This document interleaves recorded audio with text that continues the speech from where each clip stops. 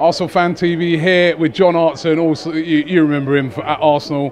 People talk about him at West Ham. My West Ham mates always telling me, but Arsenal is where I loved him. Now, cheers, John, I've got to ask you about the manager today. Yeah. It's the big news. It's what everybody's talking about. He's signed a new 2-year deal. How do you feel about it? Well, I'm not dead against Arsene Wenger staying on as manager, Robbie, but what I would like Arsene to do, and I know Arsene very well, I played in his very first game. He wanted me to stay at Arsenal, but I had obviously two of the best at the time. I had Righty and Bergkamp keeping me out to the side. Several times me and Righty played up top and Dennis played in behind in the hole. And I've got nothing but respect for Arsene Wenger. I thought he might have gone on a high. With the fans backing and everything else and being remembered. Because they were behind him after the FA Cup. I mean, they were actually singing his name after that. Well, there you go. After that win, which is great to hear. Yeah. But I'm not dead against Arsene Wenger staying. But my point is, I really hope that he goes in for the big players. That's all I want to see. You know, as a former Arsenal player, I have a soft spot for all my former clubs.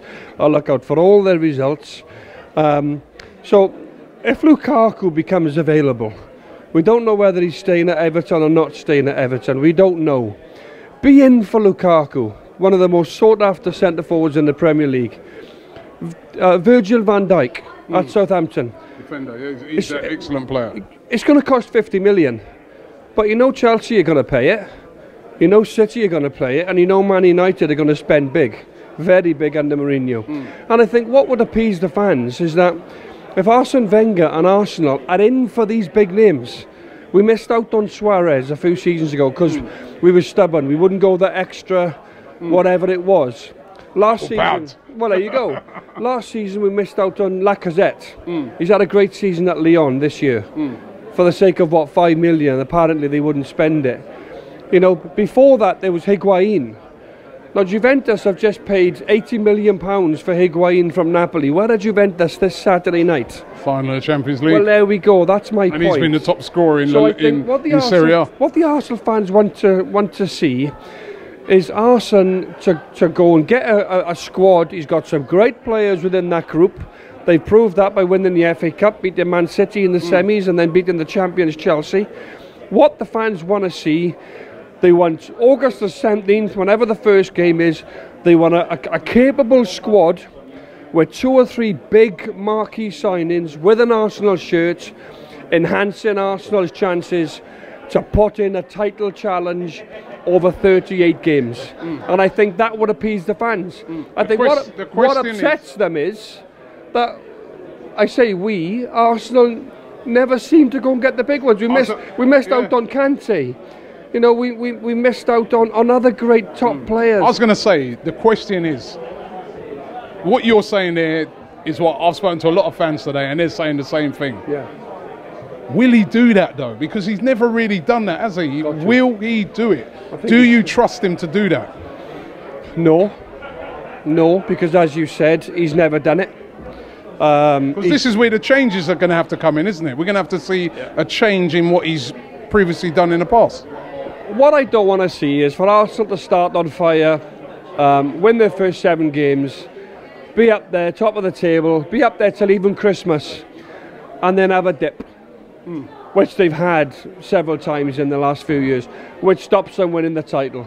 Because then the likes of Chelsea, who have a bigger squad, the likes of Manchester United in recent years, the likes of Man City in recent years, if Aguero becomes available, I don't think he will.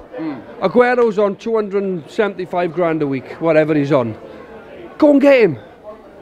I think it goes against the club's grain to give players massive amounts of money, but he's going to have to do it with Sanchez.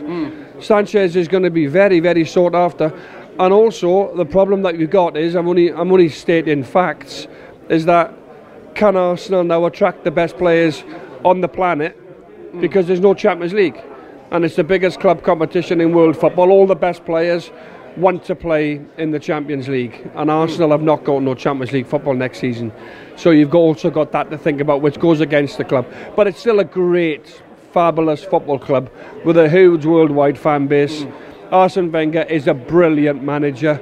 I just want to see him sort of go and spend money. The money they tell everybody is there. And what would be a crying shame is in 2 years' time, if a new manager comes in and he hasn't got half the knowledge or half the nous of an Arsene Wenger, and a new manager gets appointed, he spends all the money, and then all of a sudden he doesn't go and get the right players. Arsene Wenger's got a network of scouts out there that can spot this talent, but the big talent, you know, the big money players, they don't come cheap. So I think, personally, I believe he will have to break the wage structure, not only to bring in new players, but to also get Sanchez over the line. I don't want to sound as if I'm being a bit harsh or rude towards Mesut Ozil. I'm not too sure whether Ozil still merits, you know, a regular starting place. He comes in, he plays great 2 out of 4 games, and then he's unbelievable, and then he goes missing for 3 games. I want to see him a little bit more consistent. I don't think Ozil gives you that. So I wouldn't be overly concerned if Ozil left the club, you know, and you get good money for him. But that's what I'd like to see, and I think I'm only talking a little bit of sense, how I see it. Definitely. And I just think generally the Arsenal supporters, now I'm an Arsene Wenger fan, I really am, but they're getting increasingly frustrated with the lack of title fight. And this Champions League top 4 every season. No, it's not quite happened this season. At some stage, it was always going to sort of happen. We were always going to stay out of the top 4 at one stage. It's been how many years? 17 years on the bounce, whatever. And I basically am saying, you know, I think the money's there with the owners. I think it's down to Arsene Wenger. That's what I feel that will get 60,000 people into the Emirates, first game of the season, feel-good factor. Let's have a real title charge. Because no disrespect to this current group, they've got some great players in there. They need a bit of help as well. They need to look around that dressing room and say, wow, we've just paid 55 million for him. What a player I've got alongside me today. The best. And I think Arsenal fans deserve that, at the very least.